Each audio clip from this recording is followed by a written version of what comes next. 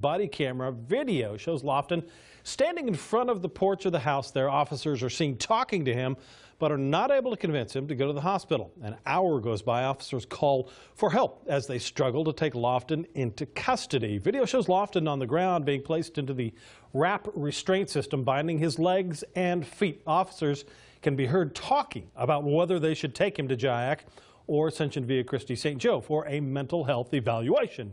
Officers ultimately decided on Jayak. When WPD is able to leave the Jayak facility with Lofton now in his cell, he is seen acting oddly, according to a Jayak employee in District Attorney Mark Bennett's report. That report states at 4:20 a.m. the Jayak intake specialist opens Lofton's cell door to explain the intake process. Let's point out this moment right here when a Jayak employee reaches for Lofton's jacket on a nearby chair. Lofton reacts and approaches the employee. Just before 4:30 in the morning, Lofton is seen in the lobby with the Jayak intake specialist and a corrections officer. The employees are trying to keep Lofton from walking to the intake counter. He again tries to approach the counter. The employees began to restrain Lofton.